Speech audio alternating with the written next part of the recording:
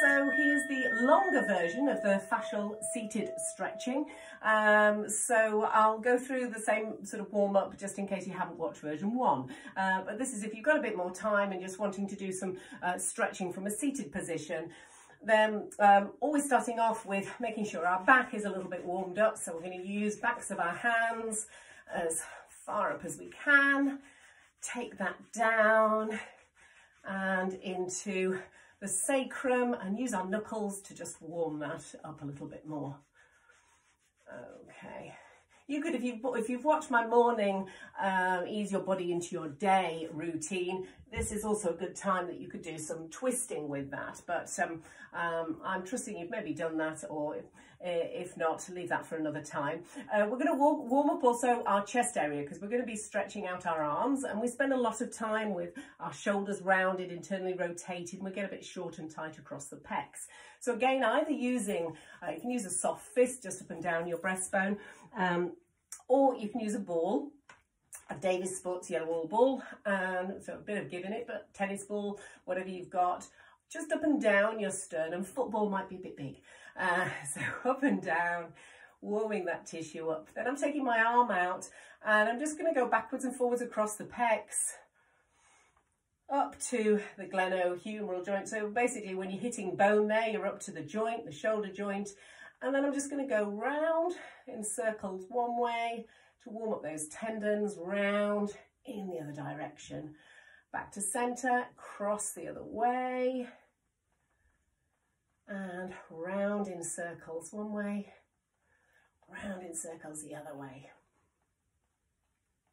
Okay, and then I'll show you 2 different ways of warming up the legs, but you could be using 2 balls, in which case you would be backwards and forwards on your quads, maybe with a little bit moment longer just when you come up towards your knees, where the quad tendon connects into the patella, so it's known as the quadriceps tendon, or the patella tendon, and then down your IT band at the side into your adductors, so your inner thigh muscles. So we're just looking to stimulate the fascia, the superficial fascia just underneath the skin, and then onto our glutes.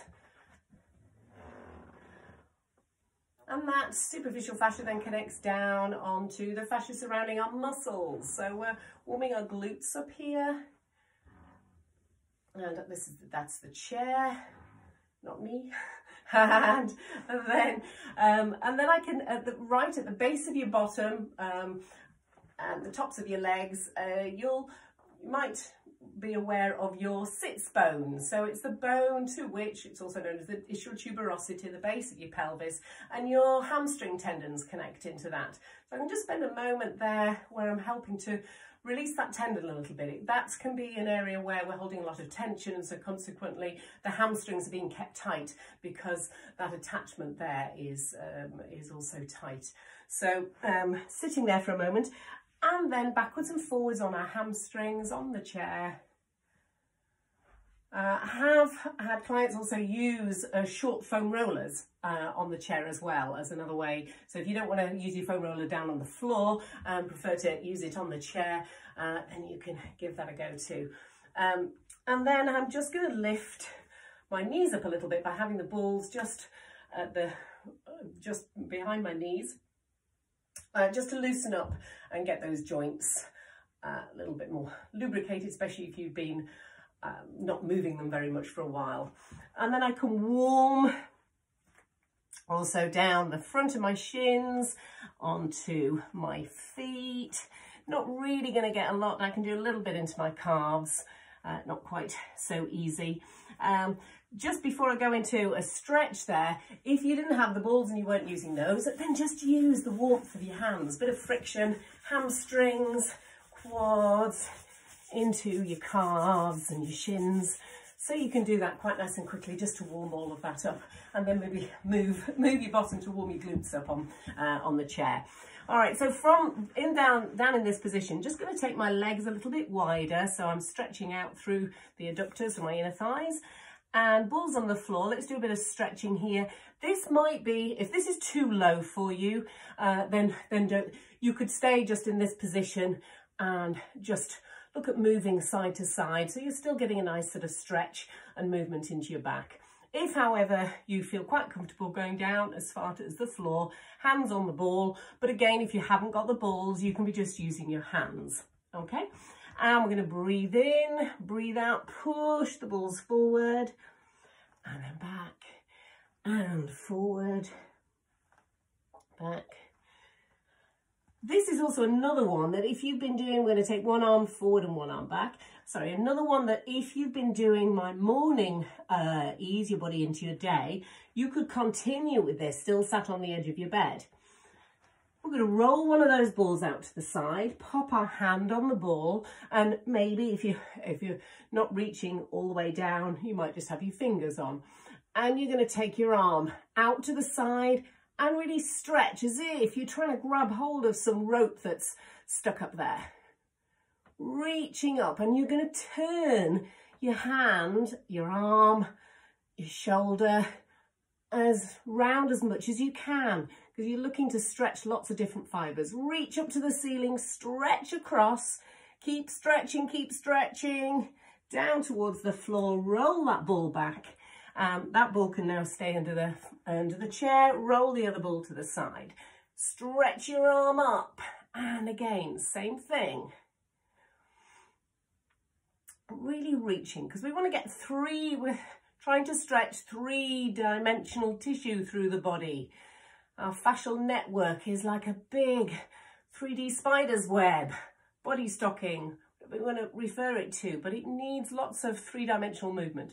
And I'm going to stretch out, bring my arm down to the floor, roll that ball round, and then look at rolling the ball up. And now we're going to stretch our legs out.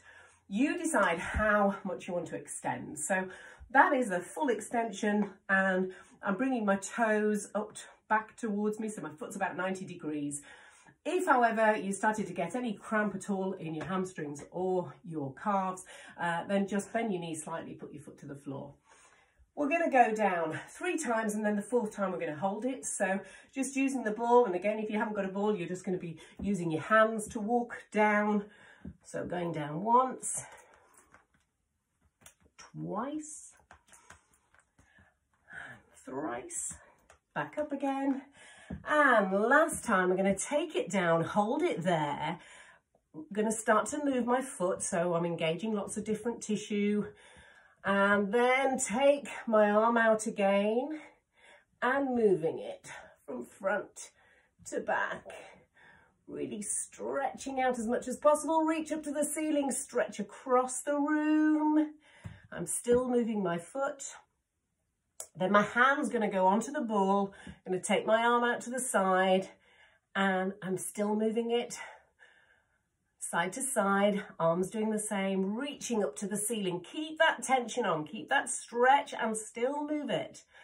So you're taking it further than you can, or than you think you can, sorry. And then roll the ball back up again. All right. And then we're going down the other side. And 2. Just go down as far as is comfortable for you. And 4th time down, we're going to hold it. I'm going to move my foot side to side. I'm going to take my arm out and move it side to side. Stretch up to the ceiling, stretch across the room. Keep that movement. Then swap my hands, take the other arm out and moving it as much as I can, front to back. Reach up to the ceiling, keep that stretch on, keep moving my arm and my leg until they join, and we're going to come back up again. Now you could finish there, or you could continue with a little bit of resistance work. So now we're going to push the ball in at the side of our knee, and as I push in with the ball, I'm going to push out with my leg, so working my abductors and then roll it to the inside. And as I push out with the ball, I'm going to push in so that I'm working my adductors. And then I'm going to squeeze 2, 3, 4, 5. Roll it out, push in with the ball, out with the leg. Roll it to the inside, push out with the ball, in with the leg, and squeeze 2, 3, 4, 5. Roll it out, push in with the ball, push out with the leg. Inside, push out with the ball, in with the leg, and squeeze 2, 3, 4, 5. Roll it out, push in with the ball, out with the leg. Roll to the inside, push out and in, and then I'm going to squeeze 2, 3, 4, 5, and then I'm going to lift up. So a little bit of work to get those abdominals working, and I can either be having my hands on the chair or out to the side here, so that I'm opening up through the pecs. Lost count, but we're just going to hold 2, 3, 4, 5, 6, 7, 8, 9, 10, and back down. And then come, put the ball between our feet, lift up, and again, take the time to keep those palms facing forward, so I'm opening up across the chest. Now, 8 to 10 of these. Again, you could build that up and then hold and squeeze 2, 3, 4, 5, 6, 7, 8, 9, 10. Lovely. Okay, so enjoy, have fun, and see you again soon. Bye for now. Stay safe, stay well. Bye.